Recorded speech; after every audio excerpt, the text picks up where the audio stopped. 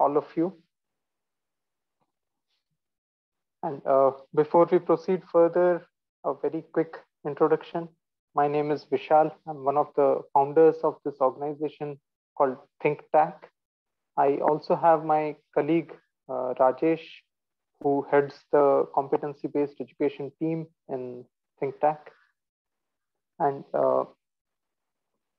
I have personally interacted with many of you during the alternate lab sessions which CBSE had organized, but it's likely that you attended the session which was hosted by Dr. Pracheta.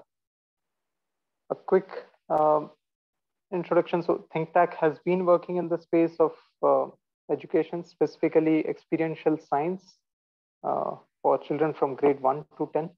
We have been doing this work for the last 7 years, including the work by this our sister concerned Innovation and Science Promotion Foundation. We are based out of Bangalore. In fact, our office happens to be in Sir C.V. Raman's home.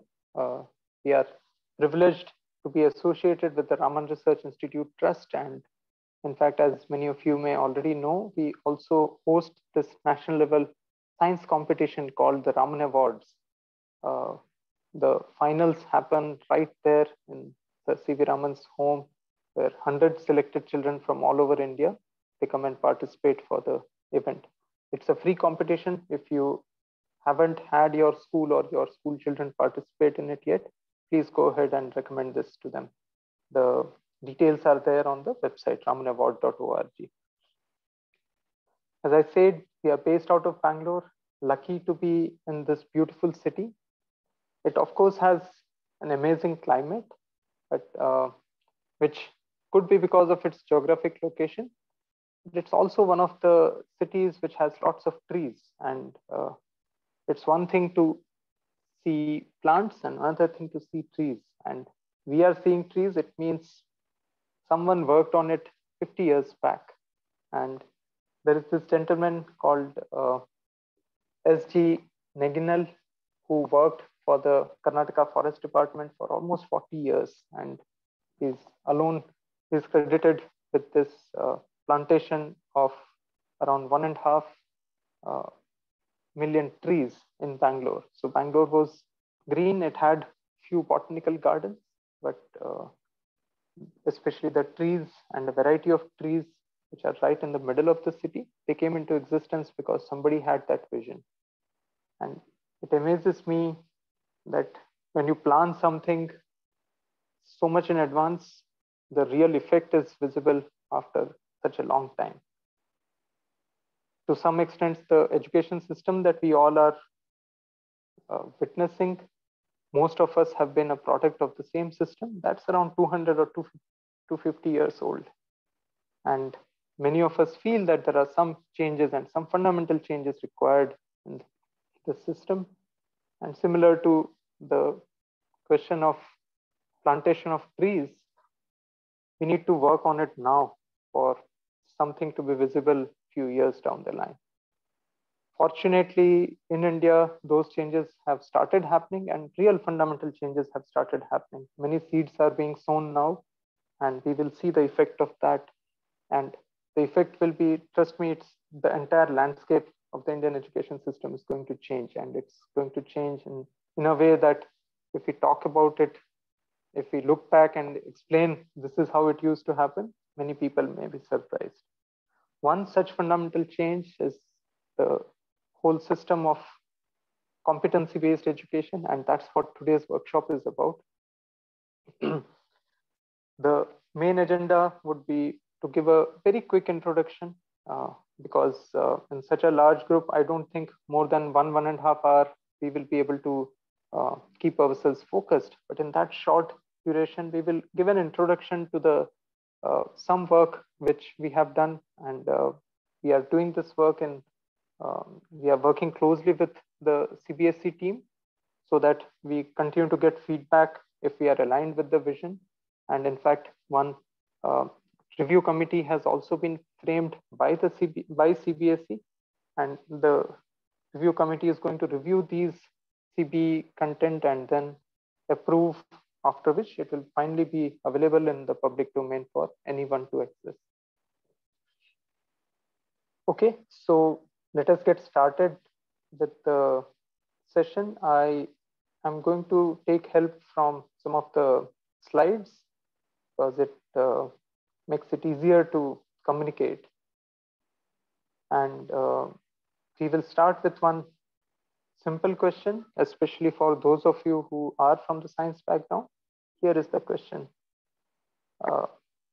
In the digestive system, we eat a variety of food components. Starch is one of them, and starch gets broken down into the smaller molecules from where we can produce energy out of it. So which enzymes? I want you to name the enzyme, and you can type in the chat window, name the enzyme which speeds up the process of breaking starch to sugar.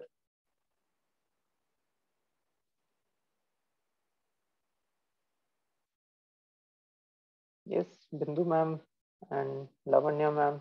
Yes, I see many other responses as well. And it's interesting that some of you are saying salivary amylase, some are saying amylase itself. Somebody said lipase, and okay, so that's interesting. I see some other enzyme names as well.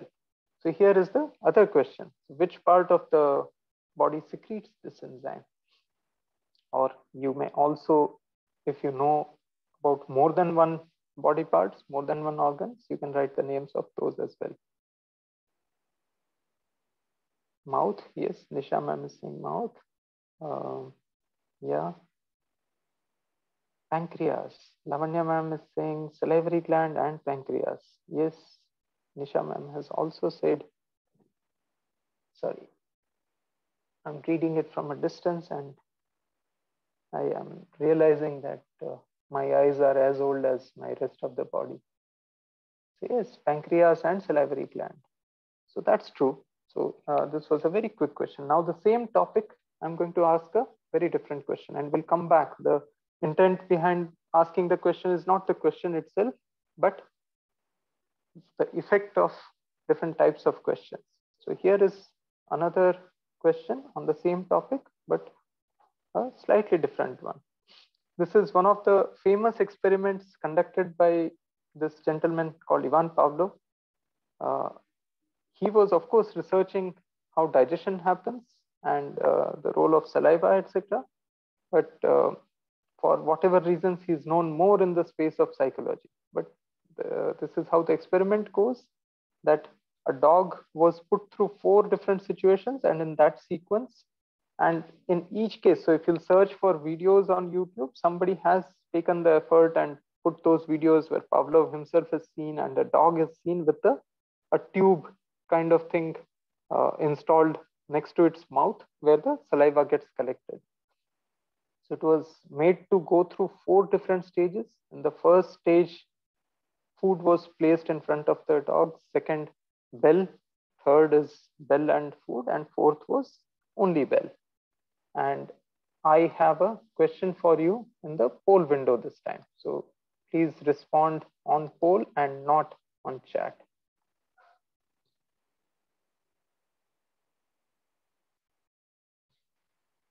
Let me take you through the question. So given that mouth secretes saliva for a purpose, in which of the 4 situations is the intended purpose not met?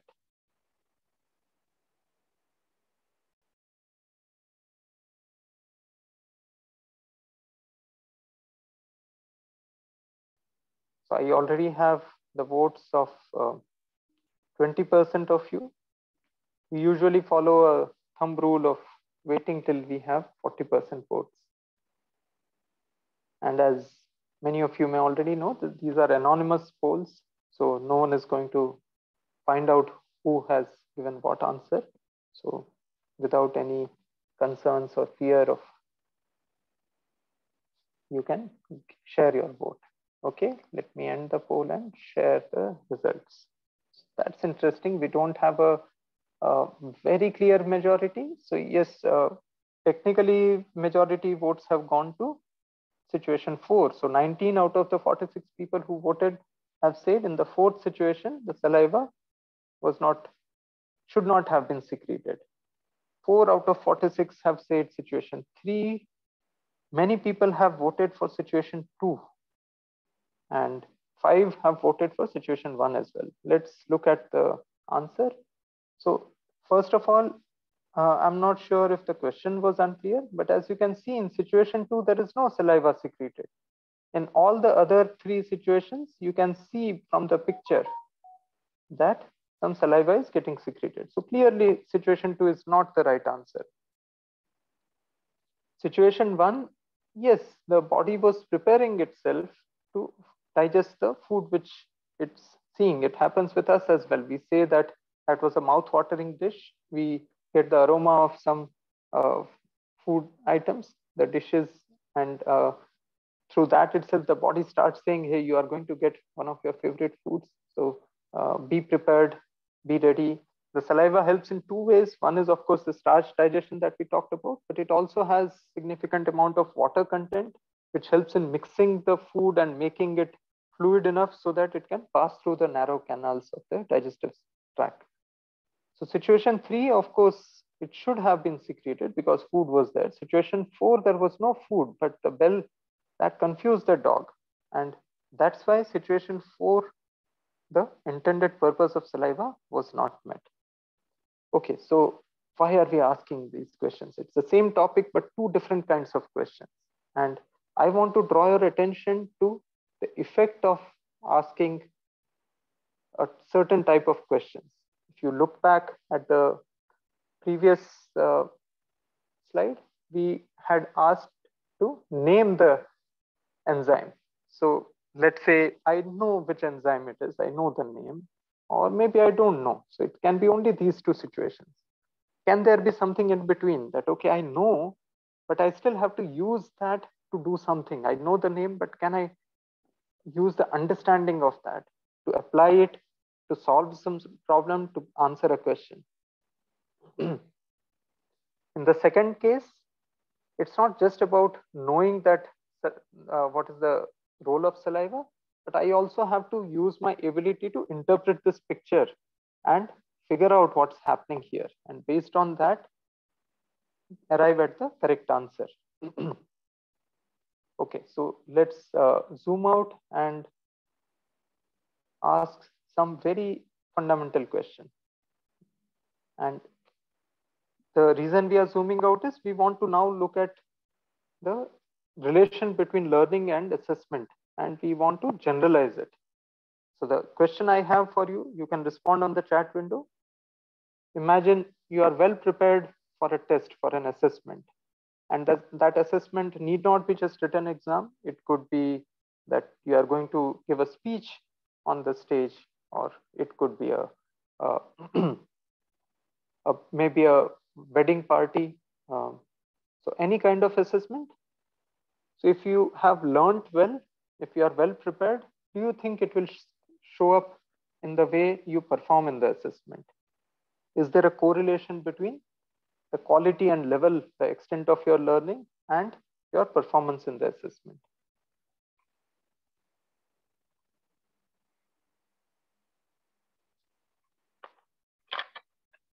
And let me give you 3 options. That's the beauty of multiple choice question. This time when I posed the question, I said more of a yes, no. What if I say that yes, always, sometimes, and never?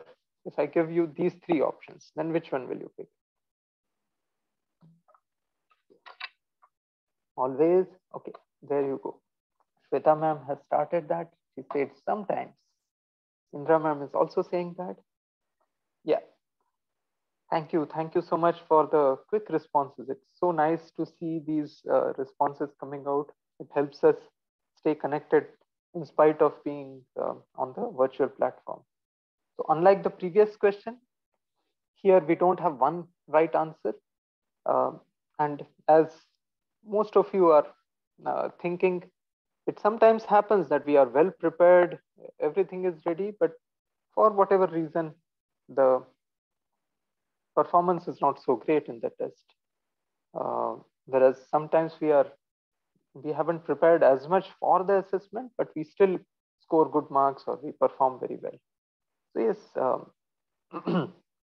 but there is a correlation Now let's look at it from the other angle. Imagine you are preparing for a test, and assume this time that it's a written test, and you also have the question papers of the last 10 years. So you know what kind of assessment happens. In that case, will your will your knowledge about the type of assessment have an impact on what you learn, how you learn?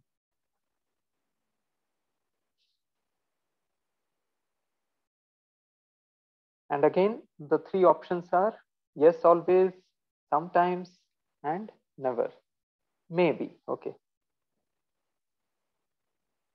Somebody said maybe. Lavanya ma'am is saying yes, yes, it has an effect. Shivaliji is also saying that yes, always.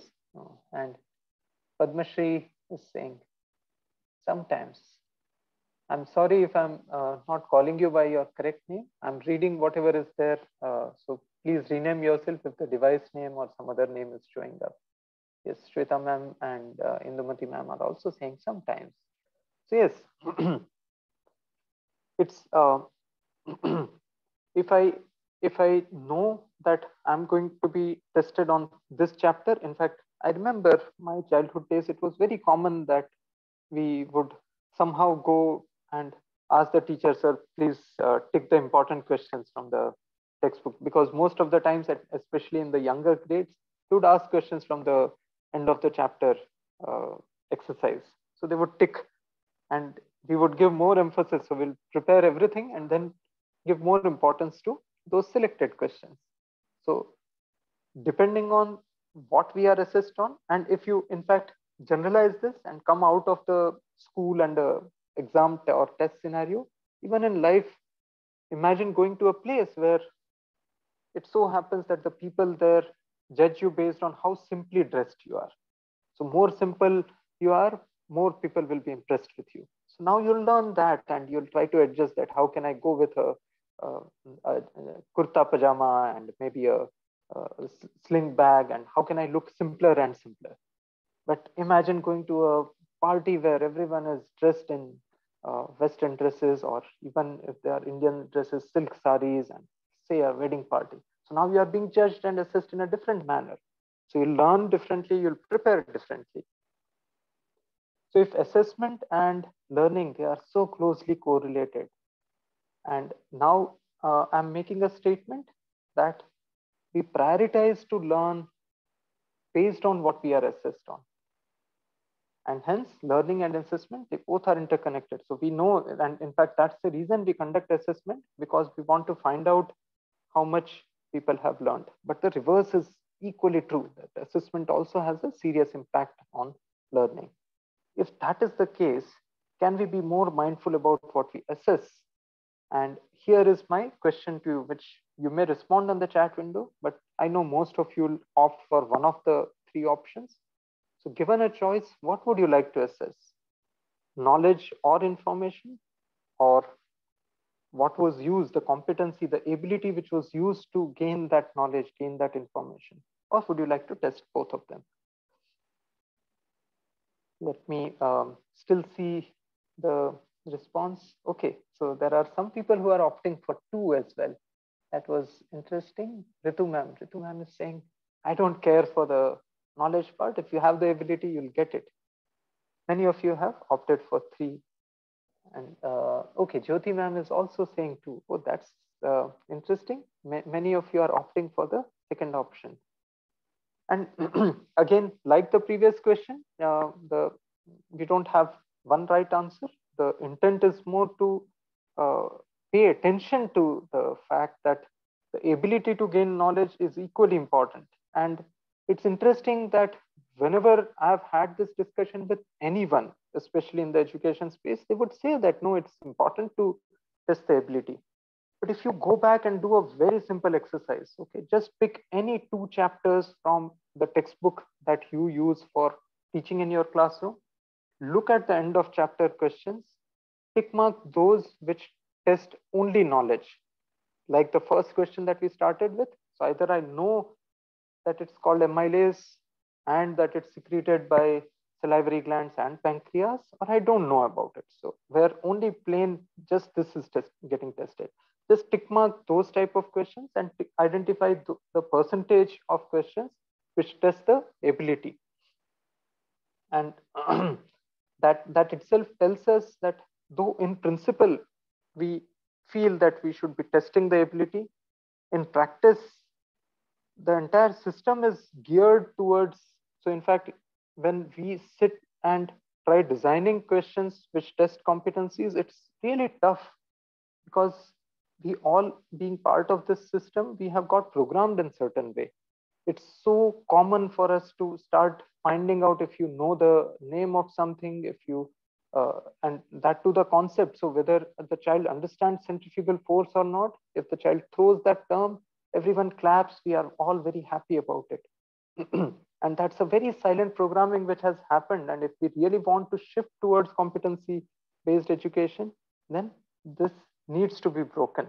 That's the main intent I had behind asking these series of questions. What's very interesting is when we talk about competency based education, it's assessment which it more or less starts with assessment and ends at assessment. What do I mean by that? Unlike other things, if I test someone on a competency in a way that I make that person exercise the competency, then I'm also helping that person develop the competency. It's same as, let's say you are being tested on your ability to lift 5 kg weight, and the test is as simple as you go and lift the weight. So let's say you go, you can't lift. What do you do now? You come back after a month, be prepared and appear for the test again. What's interesting is each time I attempt to lift that weight, I'm building the muscles. So one, of course, in between I'll exercise and build my muscles stronger. But let's say I take an year, but in that entire year, I have tried lifting that 5 kg weight 12 times. So even if someone does not do anything else in between, 12 times I've tried lifting the 5 kg weight, and in the process, I would have developed those muscles. And hence, when we talk about competency development, quite a lot of it is about competency assessment. So what are the competencies, and can we have a look at some examples? But before we switch and actually jump into the actual questions, let me see if I've missed anything interesting in the chat window. Yes, Shweta ma'am, that's amazing. Assessment of learning, say assessment for learning, and assessment itself as learning. Thank you so much for stating that. And assessment as learning is another very interesting term that you have shared with us. So we are going to now take some examples, and in all these examples, I want you to respond on the poll or chat window so that we can experience and after that discuss about the types of competencies. So here is the first question, where the situation goes like this. So as some of you may know, we have two types of plants, and the flower, assume that it's sexual reproduction that we are talking about. Then there is a bisexual flower which has male as well as female reproductive parts. Unisexual flower has either the male or the female part. Now, if I show you the diagram or I give the flowers in your hand, by looking at it, can you determine which one is unisexual flower and which one is bisexual? That is the question. And here I've given a table of some of the daily life or the plants that we know of and categorize them as unisexual or bisexual. And the question is, here are three figures, three diagrams, very simple hand-drawn diagrams. And some of them have male parts, some have female parts, some have both. What you are supposed to do is, on the poll window, answer this question, that which out of the three figures is representing the papaya and brinjal flowers. And you have to respond in the order of brinjal flower first and then papaya.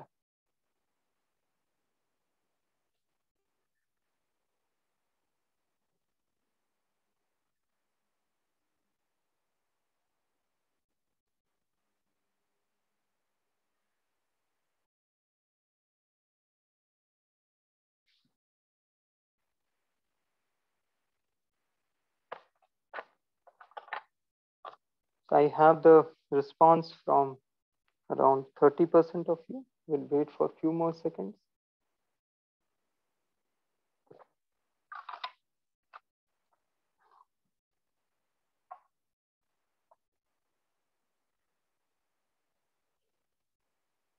Okay, let's end the poll and see the results. Why do we stop at 40%? Because we always have some who choose to have nota. And 40% is good enough for us to see where the group stands. And it's interesting that we don't have a compared to previous question, the fourth option here seems to have got maximum votes. But we also have some people, around 14 out of 53 have said A, C. 6 have said C, C, and 11 have said A, B. So let's look at the right answer. And in this case, we do have one correct answer. I forgot to bring the table here. If you had it in front of you, it would have been easier. You didn't have to remember. Okay, so let's understand by looking at the shape of the reproductive parts, can I make out which one is male reproductive part and which one is female reproductive part? If I'm able to do that, that is the first step. So there is a concept recall which I have to do. I have to recall what does a male reproductive part look like in a flower. And if that is clear, you can make out that this is the red thing, that is the male reproductive part. And this is the female reproductive part. So very clearly, C is representing a bisexual flower. Both A and B are unisexual flower. They are representing unisexual flower. Now, if we look at the table, the data says that papaya is unisexual and brinjal is bisexual. So the first option is very clearly C. So you can't have A, C as the correct answer. You can't have A, B as the correct answer because brinjal is represented only by C. Now, between these two, which is the correct answer? So we know that papaya is unisexual by looking at this table. In that case, it has to be A or B. Since we have not been given the option C, A, we'll have to go with C, B. So the correct answer is the last option, which is C, B. Why this kind of title for this slide, botanical sexism? It has an interesting story. So way back in 1949, the guideline published by the Agriculture Department in USA, especially the California region, was that the citizens must follow one guideline that if they are planting a tree, they should prefer to plant a male tree. That would help us avoid the nuisance of seeds as well as fruits. And so you don't have to put a lot of effort in cleaning the streets. 50, 60 years down the line, there's this gentleman called Thomas. I'm not sure if I am pronouncing his name correctly, and hence I want to go back and refer my notes. So his name was Thomas Ogren. He studied this deeper and came back with an analysis that because of this bias, this preference for male plants, we have a disproportionate number of pollens in the air, and that's also the reason we have allergy is so prevalent in our area. And this person has, if you search for his name, you'll be able to find it. And he's the one who coined this term botanical sexism. Now let's switch the topic and come to one maths question. It's interesting that these four-wheelers that we use so often these days, it's so uncommon to see four-wheelers which have wheels of different size. One four-wheeler which gets used in practice is tractor, which has the front wheel and rear wheel of different sizes. So the situation given to us is we have a tractor where the rear wheel has a diameter of 49 inches, front wheel has diameter of 28 inches. Interestingly, the rear wheel is so big that majority of mass is towards the back, which also helps it in balancing. Plus, the driver positioned at such a high position is able to very clearly see, because when it gets used in the fields, it helps the driver to see what's happening. So if the front wheel is lower, his visibility is blocked to the minimum. So for both of these two reasons, we have this kind of design. But now let's look at it from a slightly different point of view. So let's say the tractor is stationary, then the front wheel, there's one point on the wheel which is touching the road. Let's name that point as A. The rear wheel point which is touching the road, let's name it as B. And the question I have for you is, after how many rotations of the rear wheel and front wheel will both these 2 points touch the road again at the same time? And you have to respond to this on the chat window. Write it separately for both rear wheel and front wheel. You may write it in the order of rear wheel first, comma, front wheel. So if you write just 2 numbers, that would also be fine.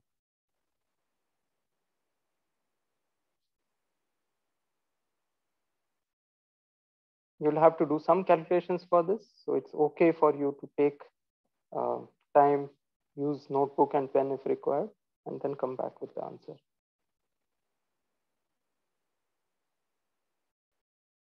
Okay, we have one response, and the first 2 responses are very different. Shivaliji is saying 1,1. Padminiji is saying 4,7.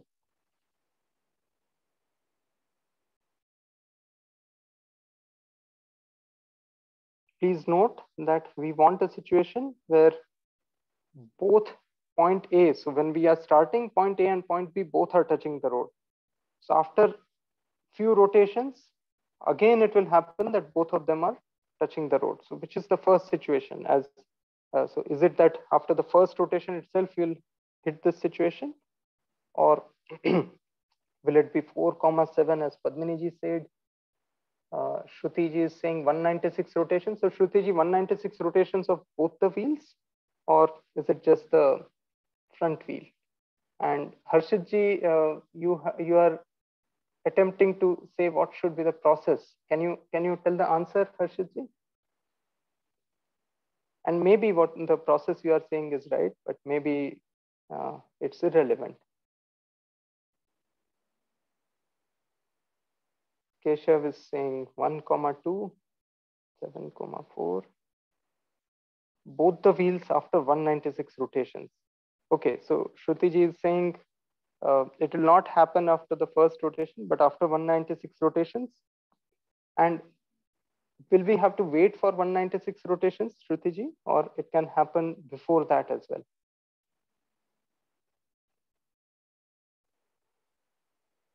Okay, let's look at the answer, right? Some of you are saying 4,7, some are saying 7,4. Need to take LCM, the diameter is different, okay? Yeah, so let's understand this, right? So one is 49 inches. So for the rear wheel to complete one full circle on the road, it will have to travel 2 pi multiplied by 49 by 2. That much distance, those many inches the tractor has to travel. Only then it will complete, the rear wheel will complete one rotation. And only after 2 into pi into 49 by 2, only after the tractor has moved that much distance will the point B touch the road again. Whereas the front wheel, after it has moved 2 into pi into 28 by 2, after the tractor has moved that much distance, which is less than 2 pi 49 by 2, there itself, so A would have already touched the road before B comes back. And hence, as one of you said, it's 1,1, that's definitely not the answer. Now, when is the first situation? So of course, after 196 rotations, it would happen, but can it happen sooner?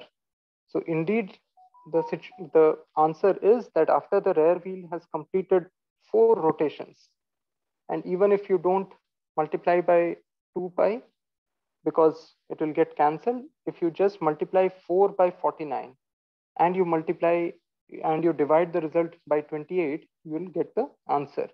So front wheel has to rotate 7 times and rear wheel has to rotate 4 times. After that, you'll again have the situation where A and B both are touching the road.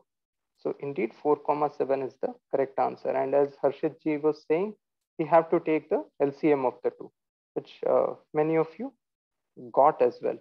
So let me now launch the next question on the poll window. Let me take you through the question.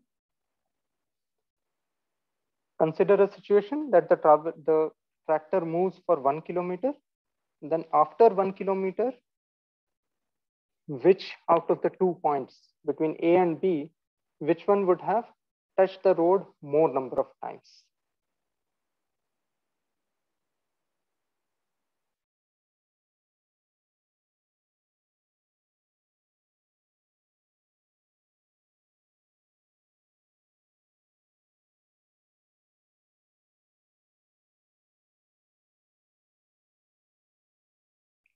When you are answering the second question about wear and tear, assume that the quality of rubber, the thickness of the tires, they are same, unlike how we see in real life.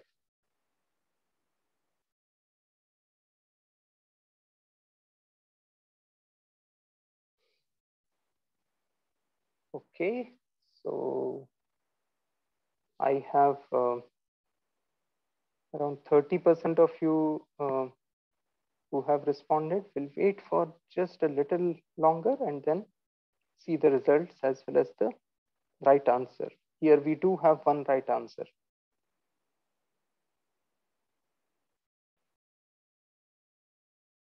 Okay, so which out of the 2 points would be touching the road more number of times if the tractor has traveled the same distance? The correct answer is point A, because as we just, when we were going through the example, we talked about it that the rear wheel has to travel 2 into pi into 49 divided by 2. It has to travel that much distance, the entire circumference.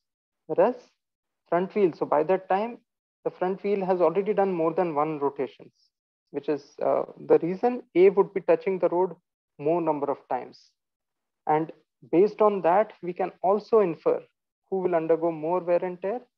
The wheel which is coming in contact with the road more often, because the wear and tear happens mainly because of the rubbing, the friction between the surface of the wheel and the surface of the tire and the surface of road. So the front wheel will undergo more wear and tear compared to rear wheel. And in fact, when we are talking about wear and tear,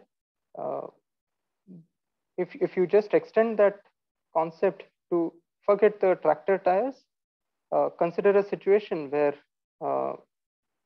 just a regular four-wheeler, if you are overinflating the tires, then you'll have a situation like this, where the tire is touching the road. So the center part of the tire, where you have the main grooves, they'll be touching the road more than the sides. Whereas if you keep it underinflated, then the sides will be touching more, whereas at the center, it won't be touching as much. And because of that, there will be a difference in the wear and tear that you'll see. So some tires you would see something like this. And in that case, that person who's maintaining the car or whichever is the vehicle has a habit of keeping it underinflated. Whereas if you see this kind of position, this kind of shape of the tire, then it means it's more overinflated more often than underinflated. If it is proper, then all the surfaces will be touching as frequently. And we will come back to each of these, okay? In each of these, what are the competencies that we are exercising? And why do we have these extensions? So we started with a story in each case, and we are building few questions on top of them. So here is another situation, the concept of boiling a liquid. And I'm giving this information first. When we heat a liquid, the energy gets passed on to the particles of the liquid, and it reaches a point, the average energy of the liquid, which is the temperature, it reaches a point beyond which the molecules, they start escaping the liquid. And that's when we say that it's getting converted to the gaseous state. It's getting vaporized. What's interesting is when it reaches this state, if I supply additional heat, all that is taken away by some molecules to escape.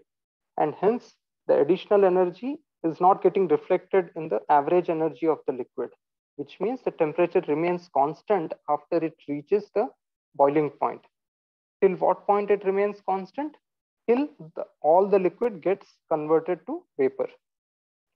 Having this information, let us now look at a situation. So the situation is that we have a mixture. So we don't have a single liquid. We have two liquids, acetone and water. What is also given to you is the boiling point of both the liquids. It's given that acetone boils at 56 degrees and water at 100. And now we have 4 graphs where we are plotting the time and the temperature. So which out of these 4 graphs correctly represents the change in the temperature of the mixture? Please respond on the poll window.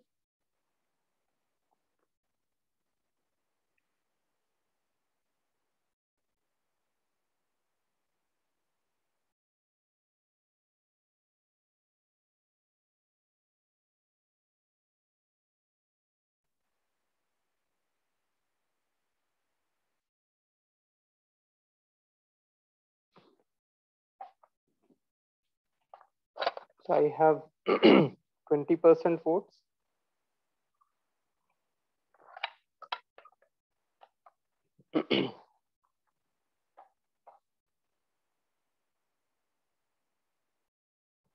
We'll wait for another 5 seconds and then see the results.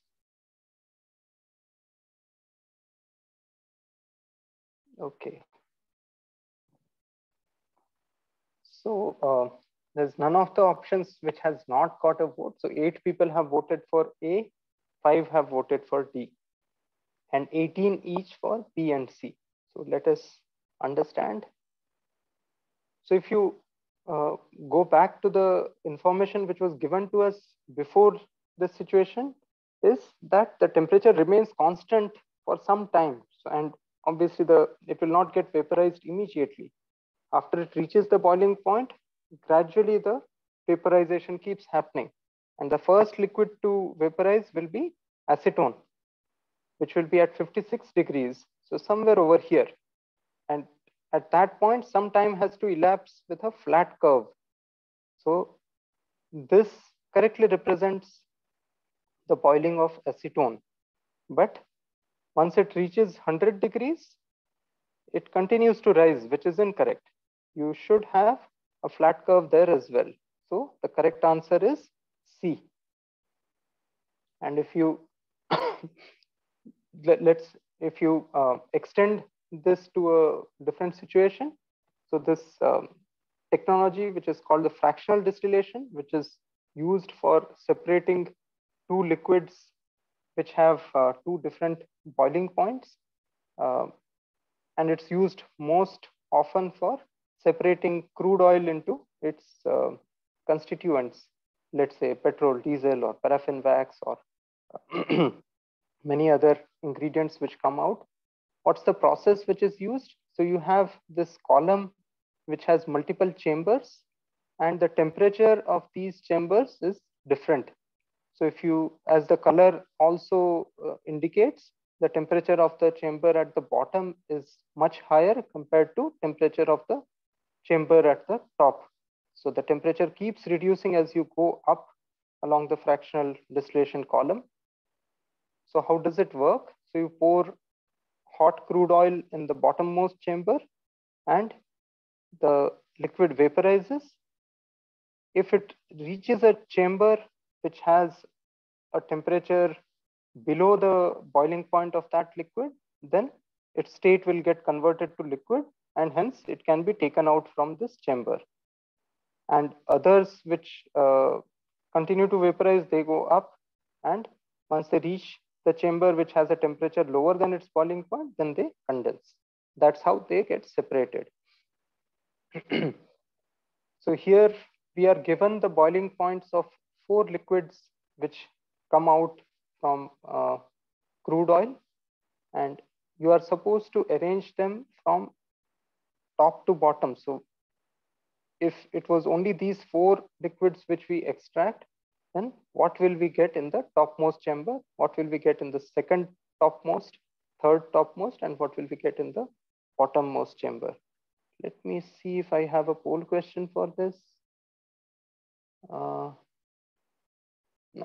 we will not go with poll. You can respond on the chat window, and what you can respond on chat is what will you get in this second chamber from the top. You can just answer that.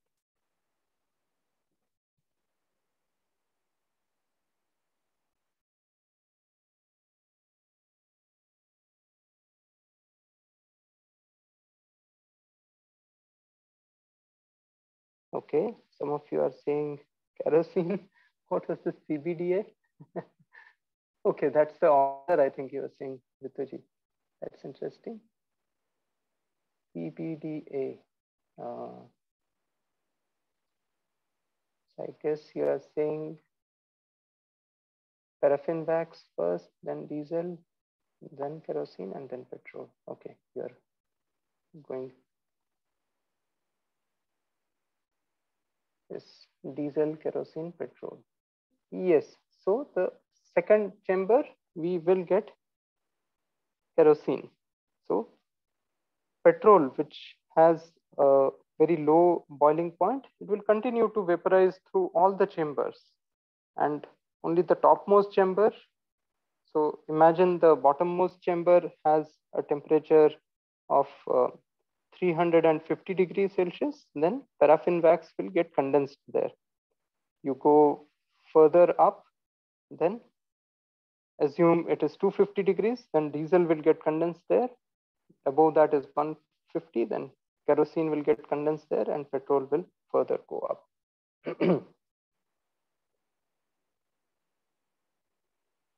Now a slightly different competency, we continue to extend the distillation process. So this time we have 3 liquids, and the boiling points of all the 3 liquids are given. And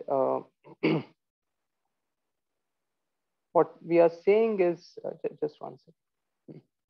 What we are saying is, here the flask in which all the 3 liquids are being heated, we are naming it as distilling flask. It gets condensed in another flask. We are calling that the receiving flask. The question is, if there was a thermometer which you could read here, it shows that the temperature has reached 57 degrees. So it reached 56 degrees, and as expected, it will stay at 56 degrees for some time. Then it goes to 57 degrees. When it reaches to that point, what should we do? And this again, I want you to respond on poll. And the 4 options are the water circulated through the condenser pipe, that should be made cooler. Receiving flask should be replaced. C is nothing should be done because it's anyways going well. D is distilling flask should be replaced.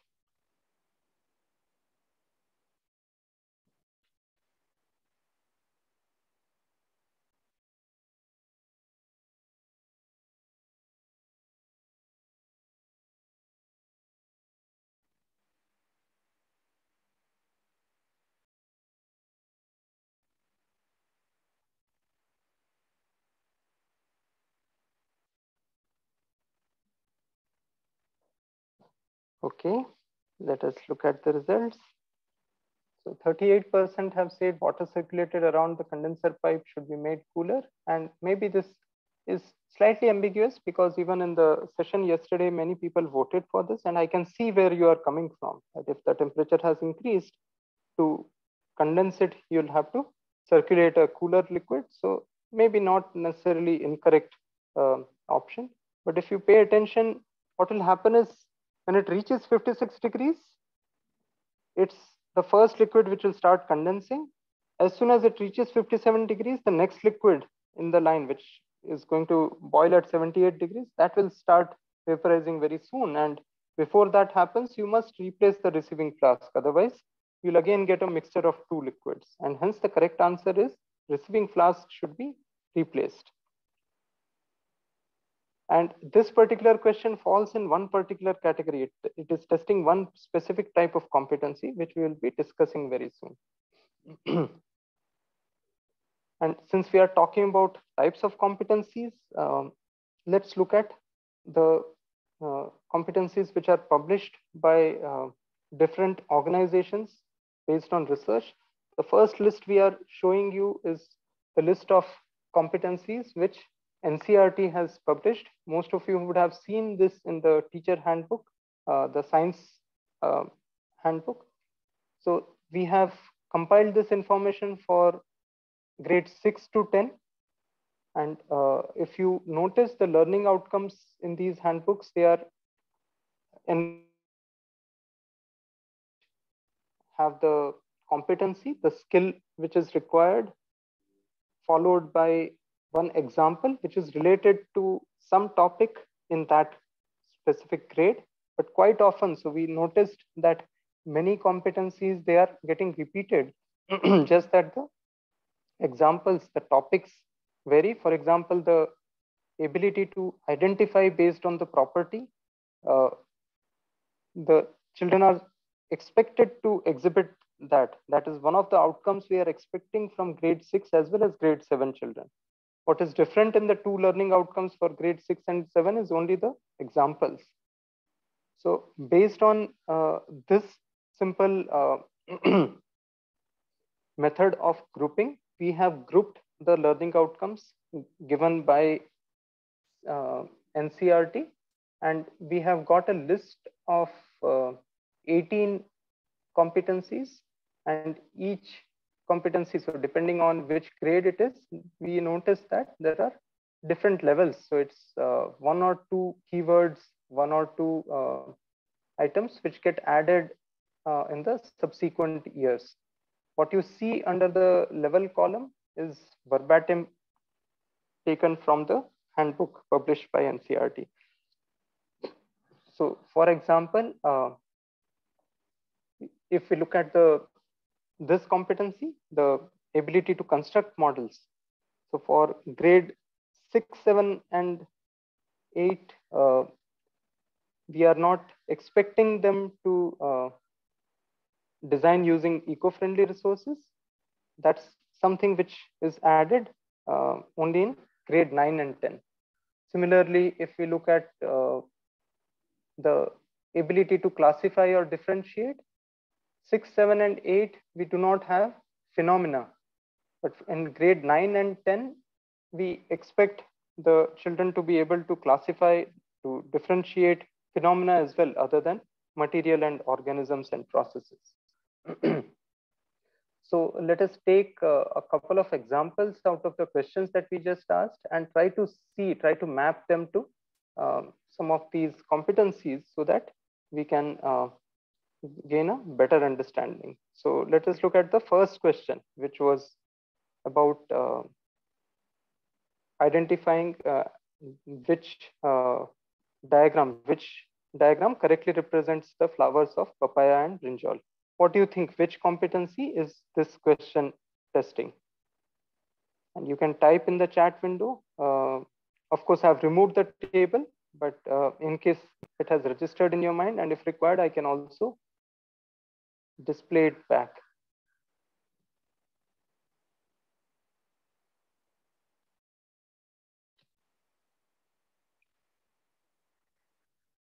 So we are talking about the ability to identify based on properties, ability to differentiate, and then also classify. There's one entire range of competencies related to conducting experiments, constructing models, and making measurements, calculations, and inferences. And there's another category which is related to explaining, to communicate back through graphs, through diagrams. And there's another category where which is related to application for solving actual problems and being sensitive to the environment and to the society. Okay, let me see the chat window. Identify and differentiate. Many of you are saying identify and differentiate. Lavanya ma'am is also saying applies. Competency 1, 2, and 3. Sujata ji is saying 1, 2, and 3. Yes, okay. Let us see. So thanks so much for the quick response. Let us look at it. So yes, first, for me to be able to answer this question, the first step I have to do is identify male and female parts of a flower by looking at the shape.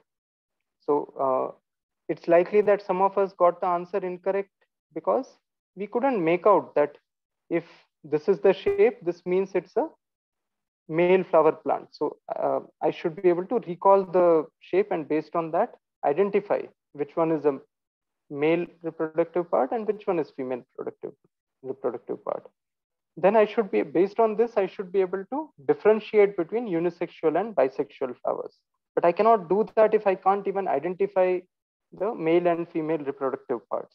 And hence, both of these two competencies are getting exercised here. And once I have done that, I also exercise the ability to be able to, so trust me, this is a completely different competency. There are some people who may not be able to read long text, but you give figures, you show them pictures, they get it very quickly. But there are some people who struggle with that. So if you visit public places, you typically have some drawings and you also have textual instruction. And if you just do a very informal survey within your family, you'll find that some people prefer to read line by line the textual instruction which is given, as some people prefer looking at the drawing. So that's another ability that I should be able to, after having done all this, I should be able to say that it is exactly the figure C which represents the brinjal flower.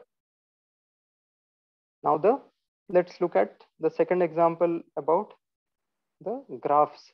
So what do you think, which ability is getting exercised here? And of course, this mapping, unlike some of the previous actual science and maths questions, we may not have one correct answer. As some of you said, it's also about applying it. So you should be able to recall and apply your understanding and concept about male and female flowers.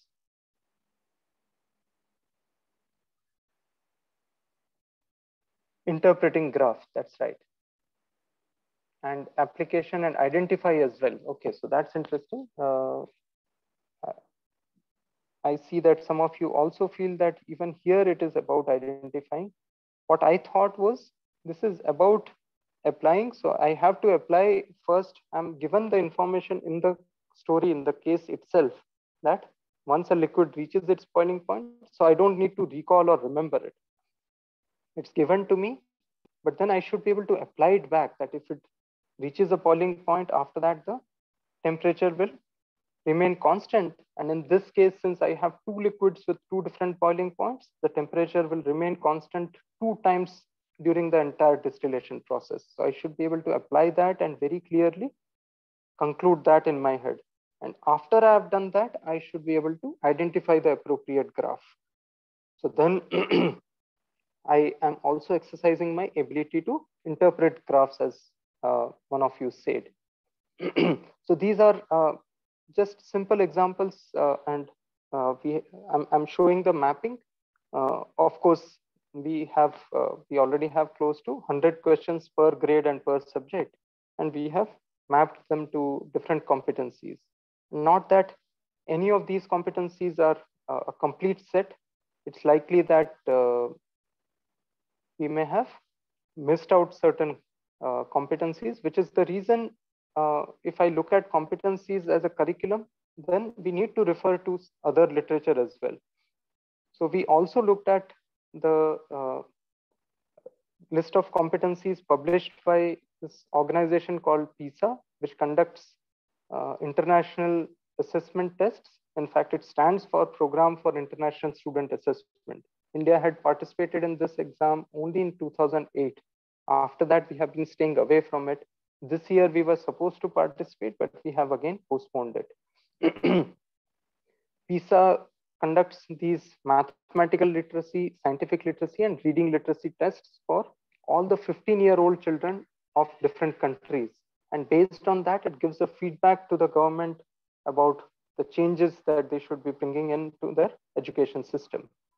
India in 2008, when we participated, we had nominated two states, Tamil Nadu and Himachal Pradesh. Out of the 65 participants, Himachal Pradesh came 63rd and Tamil Nadu was 64th. And only one country, I think Kazakhstan or some other country, it was after Tamil Nadu. The difficulty, of course, is not in applying procedures. Most of our students, we have seen in so many other surveys as well. There was one quality education survey conducted by Educational Initiatives and Wipro, which also showed very clearly that our students are very good at procedures, but we find it hard to apply things back when we tweak a little.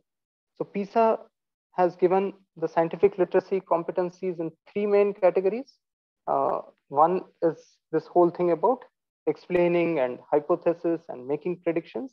There's another category which is about interpreting given data, and the third category is about evaluating or designing a scientific inquiry.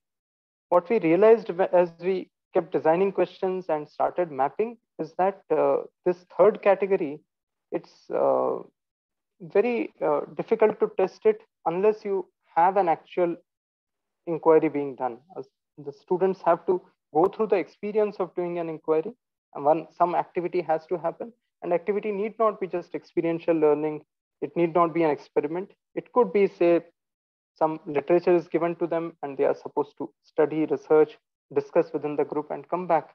For example, it's so common these days for various kinds of WhatsApp messages. They try to communicate various beliefs. There was one message which was going around during the start of the pandemic that if you eat alkaline food, then coronavirus dies because that kind of pH environment is not conducive for corona. And it also gave the list of food items which are alkaline in nature, which included things like banana and of course bitter gourd, etc. Let's say something as simple as that this WhatsApp message is given and we ask them to conduct an inquiry based on the research done from cutouts from different magazines or research papers, and they study that, discuss within the group and share their inferences, their beliefs. But what is necessary is to have some kind of activity. And since we are talking about that, let's take one example where we have a very simple activity. This happens to be a hands-on experiment. What's being done is we inflate a balloon, tie a tight knot so that the air does not escape. Then we tie a cotton thread at the end of the balloon so that we can suspend some kind of weight.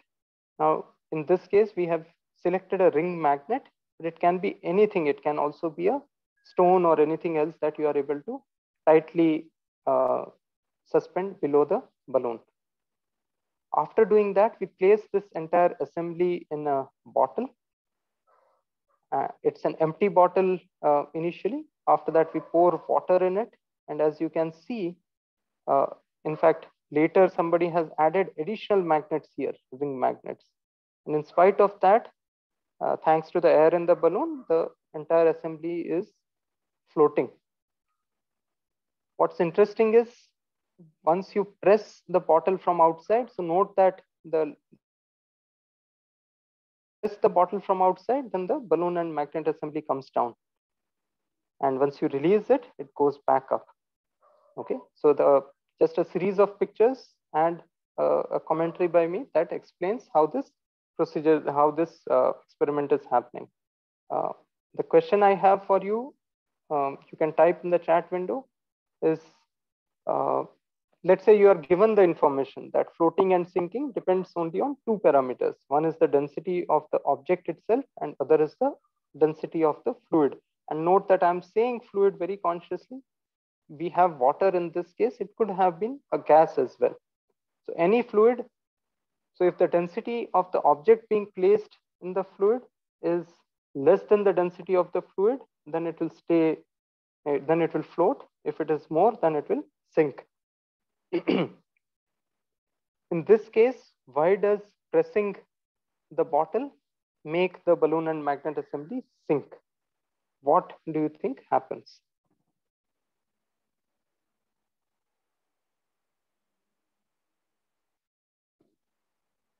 It's interesting. Trishna ma'am has, and even Seema ma'am has talked about comparison in the, I think it was in response to the previous question, what are the competencies? Yes, pressure. Yes, Nisha ma'am, it is pressure, but what happens because of the pressure? Do you think any parameter changes? And if yes, which parameter will change? Density will be reduced. Ravinder ma'am is saying density and the density of the balloon and magnet or the water.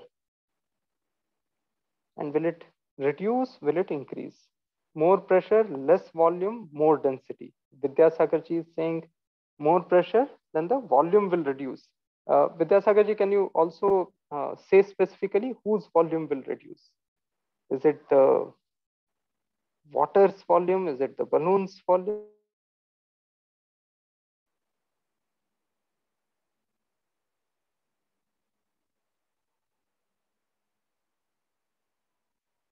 Pressure reducing, yes.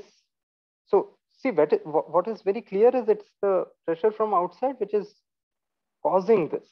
But what changes? So yes, Jyoti ji is saying density will increase. And I suppose all of you, Vidyasagar ji, Jyoti ji, you all are referring to the density of the balloon and magnet, that will increase. And if you just look at the information which is given in the question, the fact that it was floating in the beginning tells us that the density of the balloon and magnet was less than the density of water. And later, since it is sinking, it means the pressing has led to the increase in the density of the balloon and magnet, and that's the only reason it can sink. So it is clear that the density has increased. Now my question is, whose density has increased and how has it increased? Has the mass of the balloon increased, or has the volume reduced, or has the volume increased? And as some of you have already said that the volume of air, yes, Binduji is also saying that density will increase because the volume will reduce. The air inside the balloon that gets compressed. So the density of the system will increase. Vidya Sagarji is saying. So the balloon, cotton thread and magnet, we are talking about the density of these three together, and that system, the density increases. Why does it increase? Because the volume reduces because the balloon is filled with something which is compressible. And that could be one very simple variable that you can try and change. So it's a very simple experiment. I would request you to just go back and try it out. It's a lot of fun to play with it. It's also documented and kept on the ThinkTac website. If I fill the balloon with something else which is not compressible instead of air, let's say I fill it with liquid. If I fill it with cooking oil, so cooking oil in water, since the oil's density is less than water, it will stay suspended. But if the entire balloon with no air bubbles inside, if the entire balloon is filled with cooking oil and I repeat the same experiment, will I be able to make the balloon come down? We see exact reverse when we deep fry a puri. So if you pay attention, when you place a puri in the frying pan, oil is hot, but the density of the dough, it is more than the density of the oil, and hence initially it will go and sink. Why does it float after that?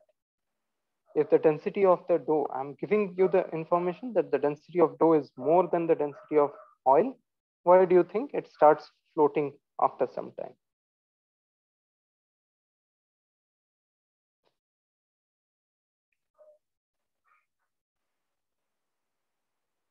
Volume will increase. That's right. Because it gets filled with air. So doesn't it already have some air in it? So where did that air come from? So did the cooking oil provide that air? Air enters the puri. Krishnaji is saying that water of dough converted in vapor. Nice. That's interesting, Vidya Sagarji. And in fact, hot puri, if you press it and break it, you will see some vapors coming out. So it's the water which gets converted to vapor.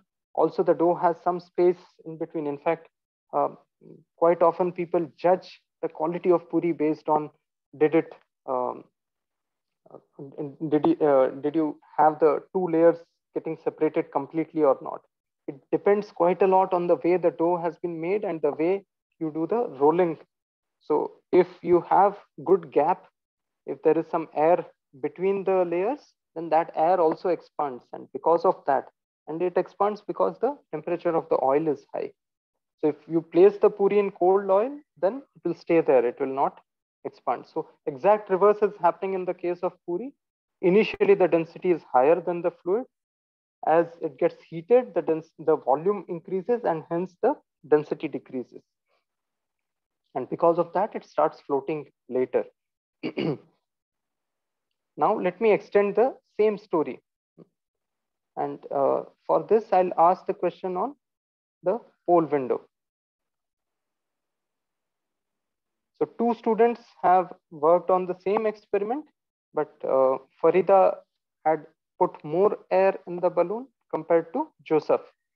Then if you compare the effort required by Farida to bring the assembly down, will that effort be more than Joseph, or less, or will it be same?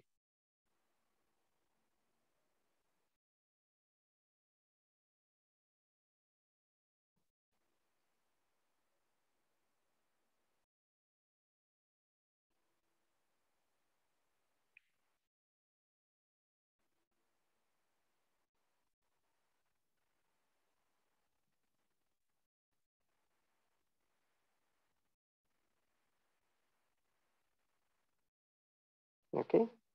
Unlike the previous questions, this one I would like to end sooner. Um, Majority is right. So you'll require more pressure and more effort. And the reason is simple, that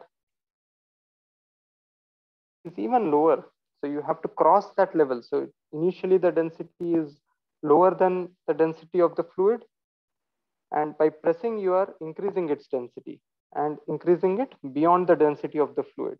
But if to begin with the density is even lower, then I'll require more effort. I'll have to reduce the volume even further to increase its density sufficiently.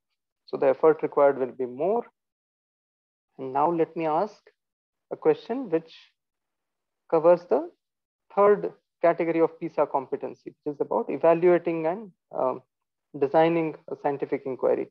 This is also the competency which was getting tested in the distillation question, where the question was, what would you do after the temperature crosses 56 degrees? That you have to replace the receiving flask. Same competency, but a different situation and different question. So two different experiments done on this.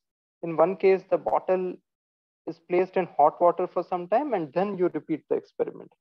Another case, you dissolve some salt in the water, and some numbers are given here only to communicate that sufficient salt has been dissolved to make it almost saturated, because at room temperature you cannot dissolve more than 36 grams of salt in 100 ml.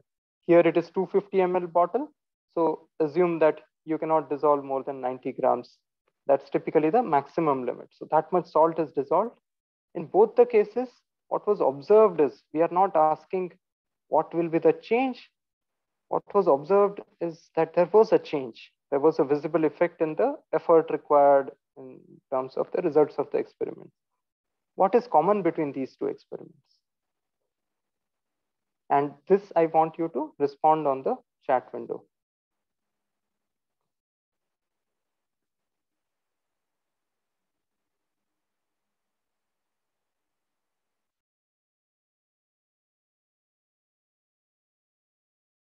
Yes, change in pressure inside the bottle. So, okay, I think what you are saying, Sirisha ji, is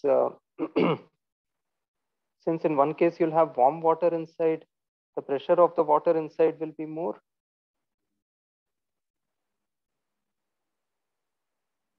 Increasing density of water. Deepti ji is saying And I suppose, Deepti ji, you are referring to the case where we are adding salt to water. In that case, we are increasing density of water. What will happen when we place the bottle in hot water? What will happen to the density of water inside as the heat gets transferred to the water? Will the density of water change in any way?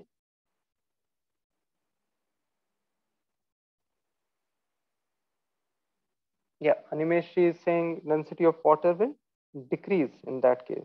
So then what is common between the two? Density decreases when it is hot. That's right. So what? Let's come back to the original question. What is common between the two experiments?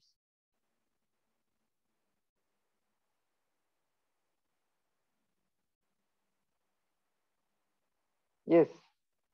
So and the reason this experiment could be relevant and important for what we are doing is, in the first case, by pressing the bottle, we are changing the density of the balloon and magnet assembly. Now we are changing another variable, that what happens if I keep the density of the assembly same, but I change the density of the medium of the fluid.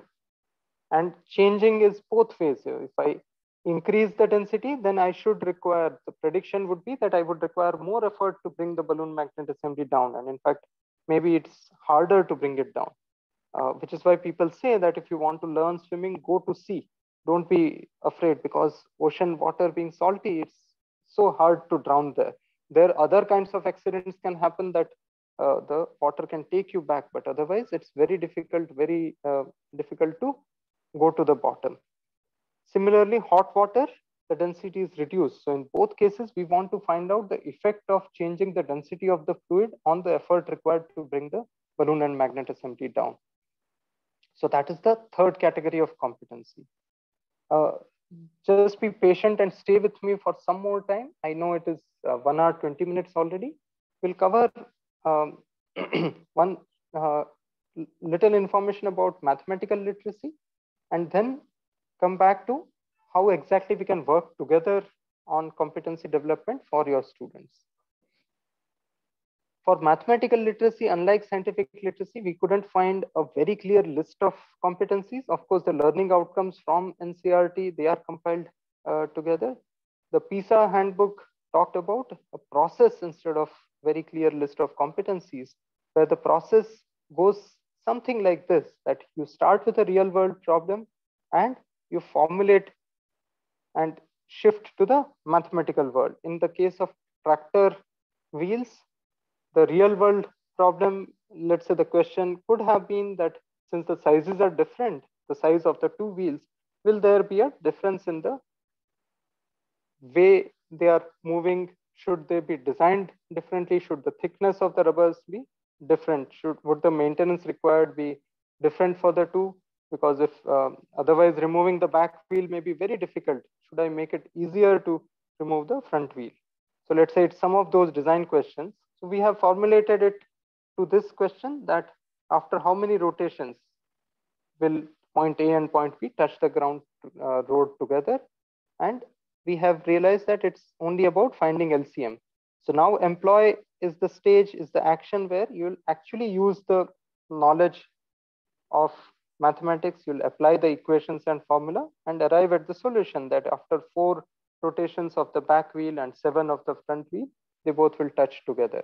So what do you interpret based on that? You'll interpret that after 1 kilometer, the rear wheel would have touched the road less often compared to front wheel. And where it gets valuable is you evaluate those results and map it back to the real world problem, that, oh, this means the front wheel will undergo more wear and tear. Should I be mindful about it while designing the tires, and accordingly decide, let's say, the rubber thickness or the ease with which the wheels can be removed?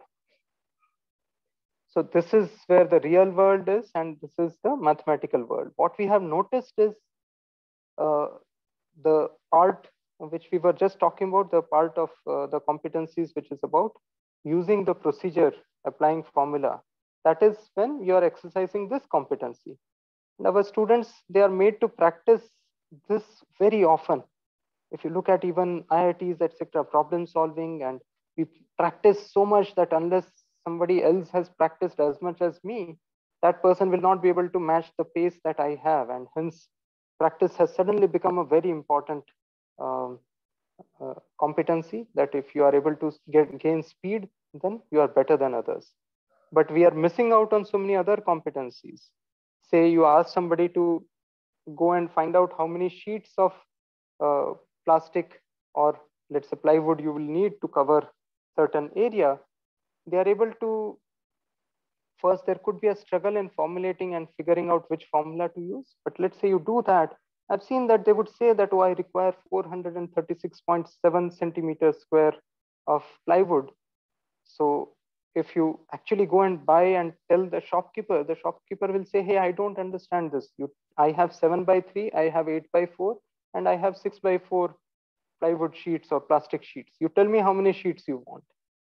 And so it's equally important to, once you go to the, once you have the mathematical solution, you have to take it back to the real world. So here is one last question that we will go through, one last situation in maths, so that we can appreciate the 4 stages of the mathematical process. And this is the famous tortoise and rabbit story that most of us have grown up with.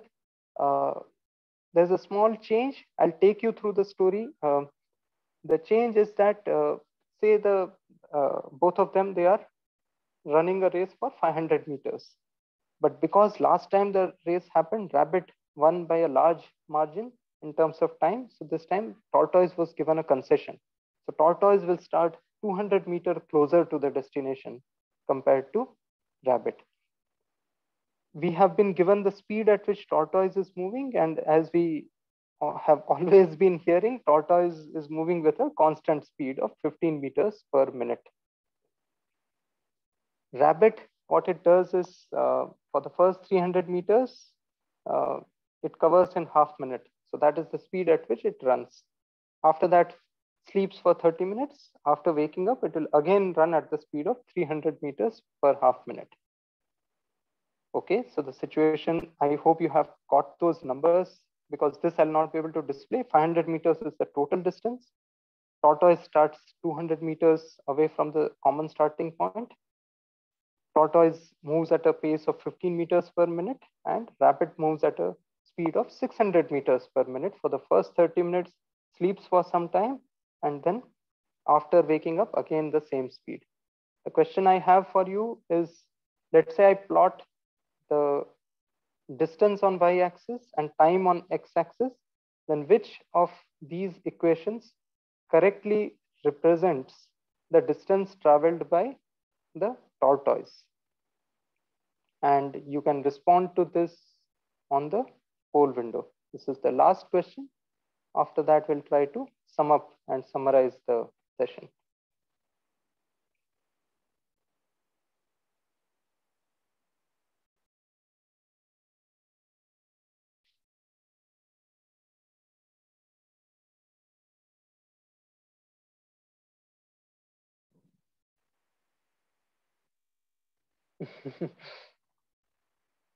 Savita ji, that's so comforting. Thanks for saying that. Savita ji is saying, don't feel about the time. It's going well. Probably that's good.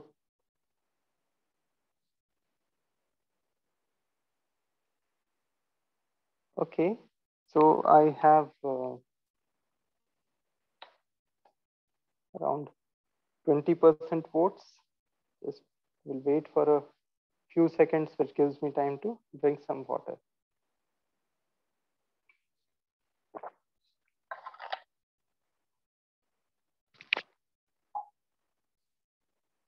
Okay, let us look at the results.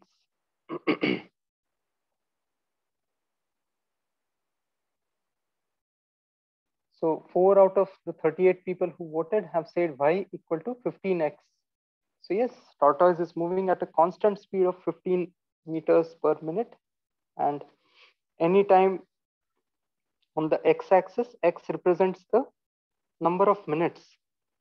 So y equal to 15x should represent the distance. But let's remember that tortoise, and we are talking about the distance from the common starting point. I hope it says, yeah, if you can see here, consider a graph with distance covered from the common starting point, and hence you have to add those 200 meters. So the correct answer is, as majority of you have said, 20 out of 38 people have said y equal to 15x plus 200. That indeed is the correct answer. What we have seen, as I was saying earlier, quite often people are able to arrive at the final answer in terms of the number. But if I have to arrive at the right formula, the stage which the action which takes me from the real world problem to the mathematical world, that's where there is a struggle. Further, let's say I've got the mathematical problem, I've formulated it. So now I'll apply and I'll employ and get the results. Based on that, I'll figure out after how much time the tortoise reaches the destination and after how much time the rabbit reaches the destination, because I'll need a similar equation for the distance traveled by the rabbit. Based on that, when I do the interpretation of the mathematical solution, that's when I'll have answers to questions like, okay, finally, who won the race? Which is okay. So let's say we figure out that, okay, tortoise won the race. The real value comes when you apply it further, you evaluate those results. And let's say in this case, the evaluation could be in terms of these kind of questions that, say, we have seen it very often. The animals get together and they have a meeting that, oh, this rabbit has a habit of sleeping all the time. And let's give some concession to rabbit instead, or we reduce the concession given to tortoise. So how do you arrive at that? And please remember that even to arrive at some of these, the answers to questions like this, I'll have to probably collect more data and do some more calculations. In the case of the tractor problem, it was the question about which wheels will undergo more wear and tear. That is showing the evaluate stage. So now that we have talked about, like we have looked at some of the examples, and I'm assuming that you also look at the goal, the objective of testing and hence developing competencies in our students as important as us. In that case, how do you actually implement it? What are the options which are available? And trust me, right now, in terms of the actual examination and at the system level, we are seeing competency questions being asked only in terms of case study questions, only in grade 10 and grade 12. But that's going to change. Many of you would have seen the circular on SAFL tests, which are going to be conducted for grade 3, 5, and 8. And of course, the SAFL test is not going to decide it's not going to provide the promotion criteria, but based on the SAFL score of the school, we are going to get an idea about the focus a particular school has on competencies. And hence, competency assessment is going to get more and more common in the coming days. So how do we prepare ourselves for that? What are the options which ThinkTac has to offer to you? So we do have these printed workbooks. So we already have the printed workbooks for grade 9 and 10 for maths and science. Each of these workbooks, we have around 10 themes. Each theme has 2 to 3 case studies. So a total of 25, 30 case studies covering close to 100 questions. And of course, these printed books, they are available for 10th and 9th. For grade 8 to 5, we are working on it. And say you are interested in having these printed books for the grade 9 and 10 students for the next year, what do we do for this year? That was exactly our idea behind making the online quizzes available to the students for practice during the next 1 month. And of course, that would be free of cost. If you are interested in forwarding the links to these online quizzes to your students, there's a short video that we have prepared. I'll be talking about it. I'll paste the link to that very soon. Uh, let me just cover the last point, which is about the experiential learning program. As we discussed, especially for science, it was very clear to us that there's one entire category of competency which doesn't get covered if we don't link experience to the competencies. And hence, we also have the experiential program, which standalone, it is available for grade 8 to grade 9 and 10 only as of now. But it will be done soon for grade 5 to 8 as well. If you want to purchase the printed workbooks, how do you do that? The MRP is 450 for this particular group, and by concession for this group. If you notice, we are interacting with you through a particular channel. So we met through the alternate labs. We gave an option to some teachers to become a part of a group through which we can stay connected. And out of that group, it's only a smaller subset of teachers who have shown interest in attending this workshop. So it's what we are expecting to come out of this entire exercise through these multiple workshops that we have with you is to build a community of teachers who are passionate about making changes, about making contributions to the changes in the education system. So 350 rupees is for this group. If you buy 100 or more books, which means you are probably buying it for the entire school, in that case, it's further lower. If you are interested, there is an optional question that has to be answered in the feedback form. Feedback form otherwise is very simple. Your name and school name has to be entered so that we can include that in the e-certificate that we will issue after the training. If you want to use the online quizzes, which I was just talking about, then the process involves just three steps. Register your school on the digital platform. You generate a link. Now, this link has to be generated separately for each school, because then the school ID becomes a part of the link and your students don't have to go and search for the school's affiliation number, etc. And that's why this is an important step. After that, you share the one link with your students on WhatsApp or email or whatever is your preferred medium. And obviously, the children who are interested in participating in those quizzes, they'll take part. The registration and generation of link, this has been captured in a short video of 3.5 minutes, which Rajesh is going to share on the chat window. And we will also be sharing on the WhatsApp groups with you in case you want to use this option. The online quizzes, they are limited by time. So as soon as your students log in and start answering, the clock will start ticking, and there's a 1 hour time limit for each quiz, which has 10 to 15 questions.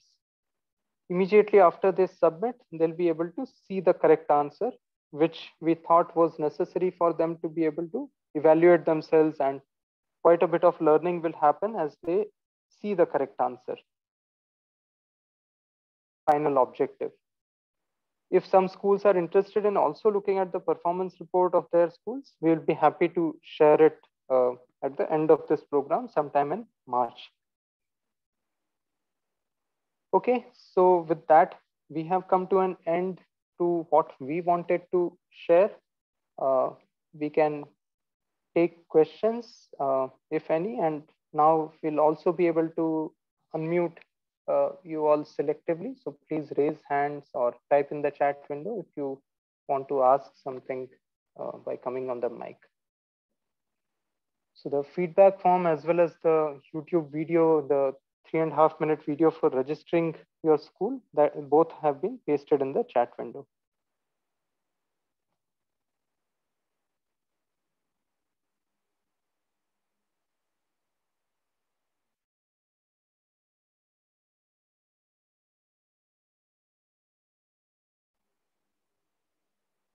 I was responding to the question on one. Let me repeat that certificate you'll get in 48 hours and you'll receive it as email.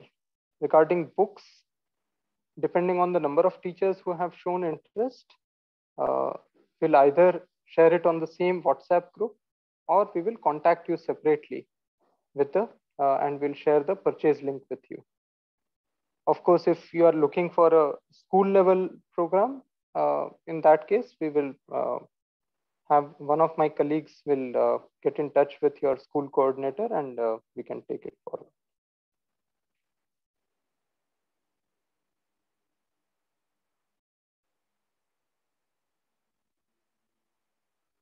What we intend to do is have these kind of sessions on a regular basis.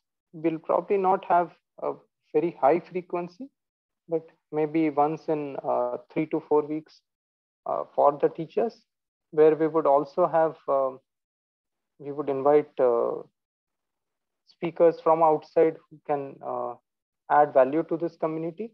So if you do have specific suggestions on what kind of topics you would want us to cover, then please write it to me separately through WhatsApp. My number is there in the, as one of the admins in the all the WhatsApp groups. Yes, as I just said, certificates you will be getting based on the attendance that we get through the feedback forms, and you'll be receiving it as an email within 48 hours. 9th to 12th, as of now, we have only up to grade 10. Grade 11 and 12, we haven't started making the books yet.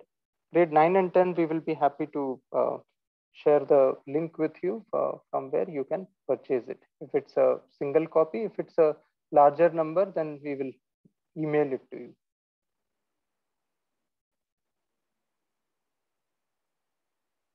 And anyways, the online version of these quizzes for your students to practice, one subset will be provided through these online quizzes, as I said, and we will be sharing the links to that on the WhatsApp group. For 9 and 10, one copy each. So Nutanji, it would be best if you, in case you have not done it, it would be good if you can indicate that in the feedback form. That will help us track and will also help us with the planning, since we'll get an idea about the total number of books that we need to publish.